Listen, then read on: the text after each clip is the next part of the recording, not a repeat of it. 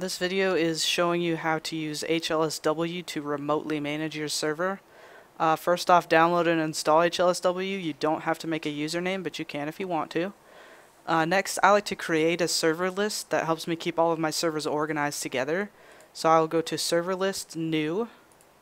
You can name it whatever you want. For the purpose of this video, I've created one already called video. And then just input any IPs that you want of any servers. So for example, in this box here, I input the server of my pub server, or the IP of my pub server. Alright, so here's my information up here. Down here is everything that I can do using HLSW. In order to do anything, you'd have to put in your Archon password. Then I like to click save. That way I don't have to input it every single time I open HLSW. If you click on the name of the server, you can see all of the players in it. And using this information, you can kick, ban, things like that. As long as you put in your Archon password and then type get log, you'll be able to write bans to your banned ID list. Console allows you to put in any console commands you want. For example, change level, whatever I wanted to change it to. Or I could change other CVARs like MP time limit if I wanted. Things like that.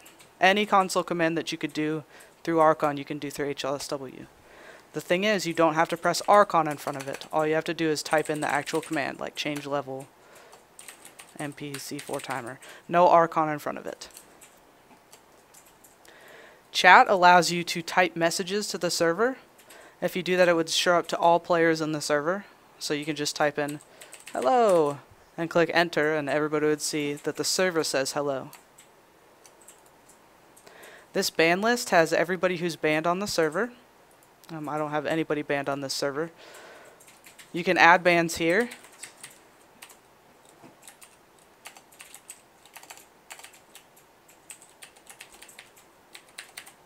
For example, and click ban, and it would simply ban them.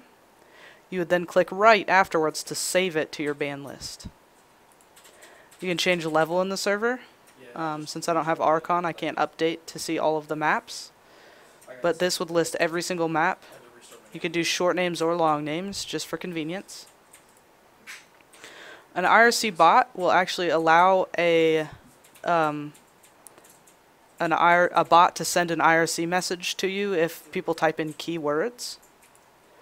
You could look at MetaMod plugins, reload MetaMod. This server doesn't have MetaMod on it. And it also comes with an FTP client. You can use that to send files to the server or